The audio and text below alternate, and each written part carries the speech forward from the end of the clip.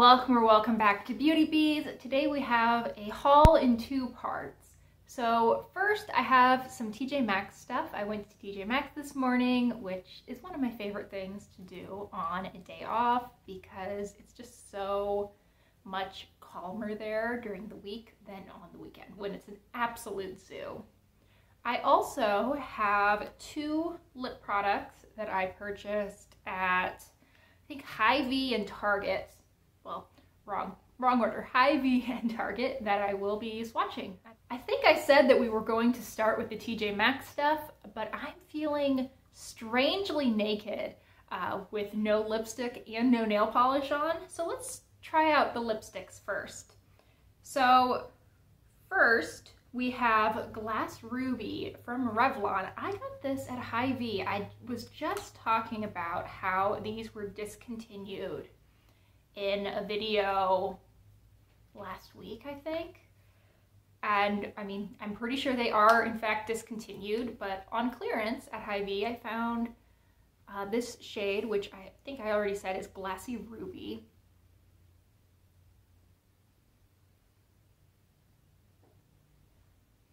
It was $3 and I just felt like I needed it. It is a really pretty color. There is just a single swipe. I think I can build up the color a little bit more with a second coat. Not really what I meant, but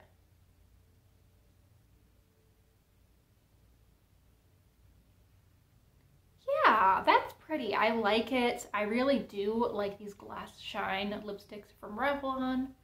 I think that they look really nice and they feel quite good on the lips too. This one is a little bit less pigmented than Black Cherry that I have, which I appreciate because I feel like for a deeper color, which I would say this is on the deeper side, a sheerer formula in a slippery moisturizing product like this is probably a better bet. So I'm very happy with that. The other lipstick I have is from Wet n Wild. This is One in a Melon. I feel like they could have just called it One in a Melon and it would have had the same effect and rolled off the tongue a little bit better.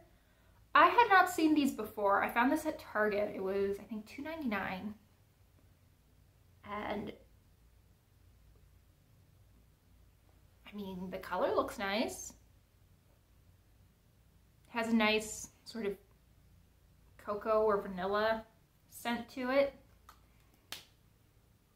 This is promising. I think that's a pretty shade. The shade range of these, at least at the Target that I went to, was very limited. I think there were maybe 5 or 6 colors. They also had some pearly ones, which I thought was interesting. I feel like you don't see that super often anymore. And I do like the occasional slightly pearly lipstick. So I'll be excited to try that one out and see how it works out for me. Now let's transition to the TJ Maxx stuff because I feel a little bit less naked now. And I went in really looking for two things. First, I wanted a serving dish or two that were Halloween or fall or something because I realized a couple of weeks ago that all of the serving dishes that I have are very Christmassy, and I just wanted either something that was like not specific to the time of year or something that I could use this fall. And I found this cute little Mickey one. This was $6.99 and I just think it's adorable. I was hoping to find some of their Winnie the Pooh Halloween stuff, and I did find some of the decor pieces, but none of the kitchenware. I thought this was cute. It's a really nice size. It's big enough to be a serving plate, but not so big that it's unwieldy or won't fit in my dishwasher. And washing dishes is my least favorite household task, so it fitting in my dishwasher is important.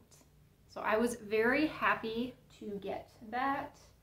For $5.99, I got this photo frame. I'm going to take this to work with me after I put a picture of Beetle inside. They didn't have a great selection of picture frames, and I'm a little worried that the tag might not come off super neatly, but yeah, it did rip a little bit, but I think I'll be able to get it off. I was a little bit worried that the paint or whatever it is on this would chip, but yeah, I think that'll look nice. And I'm really looking forward to having a little picture of Beetle with me at work, because I want to take my doggy with me everywhere. 3 quick beauty things. First, we have this Kristen S Soft Shine Beach Wave Spray. This was $7.99.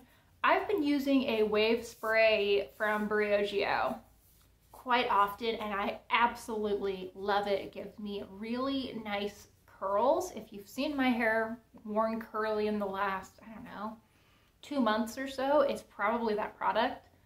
I love it. It is kind of an expensive product though, and I only have a mini. I feel like the mini is going to be gone probably not super soon because I go through hair product really slowly, but too soon for my liking. So when I saw this, I decided to give it a go. This was $7.99. I think I said that earlier. All right then.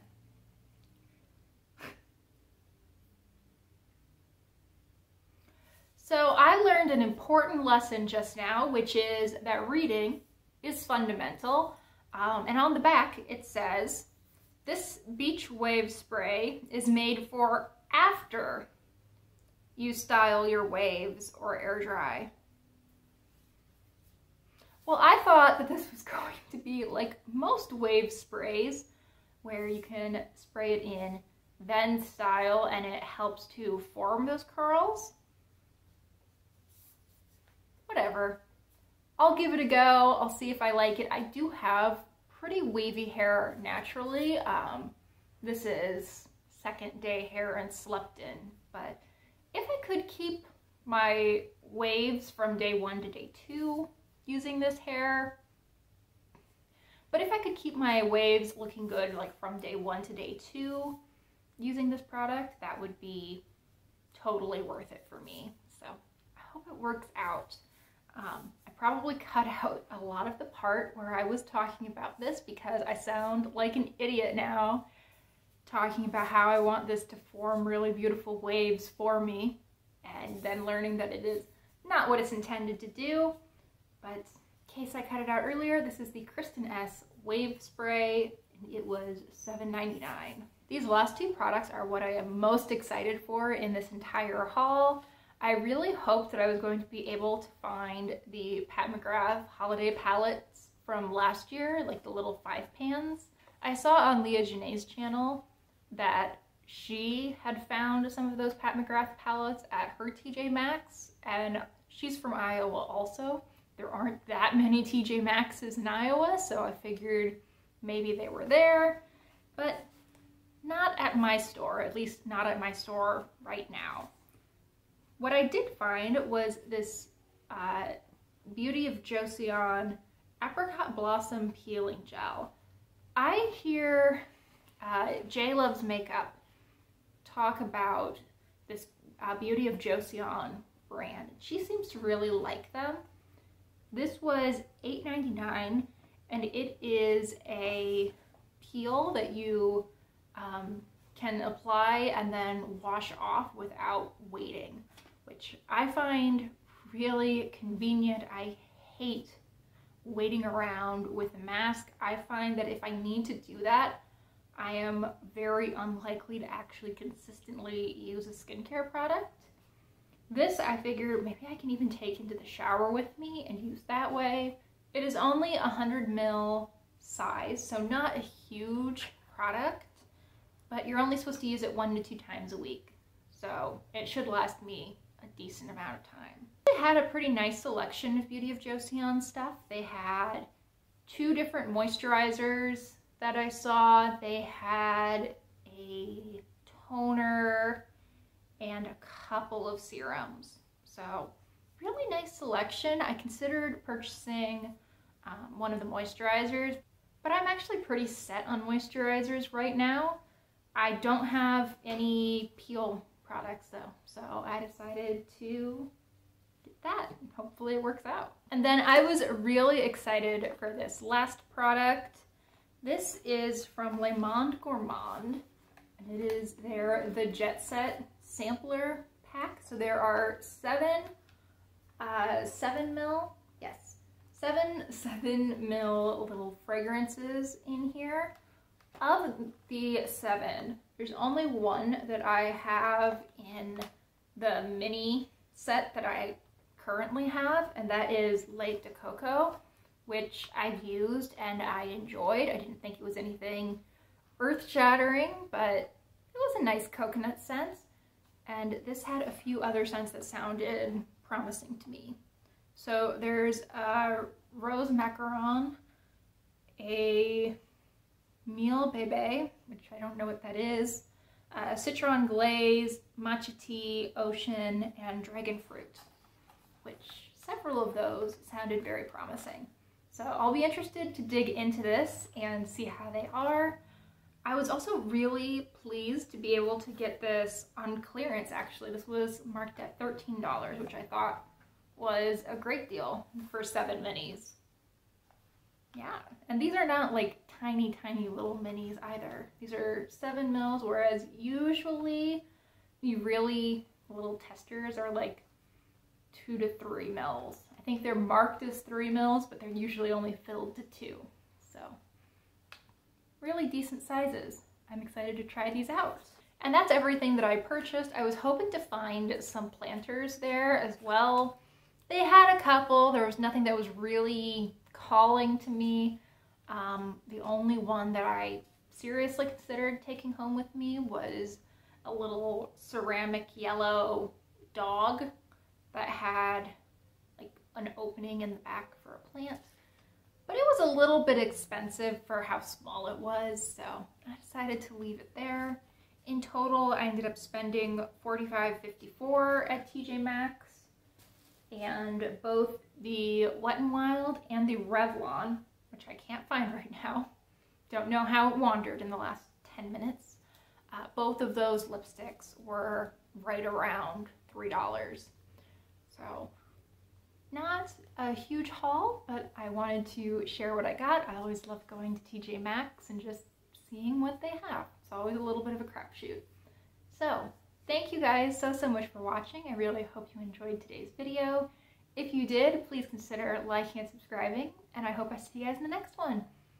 Bye, y'all.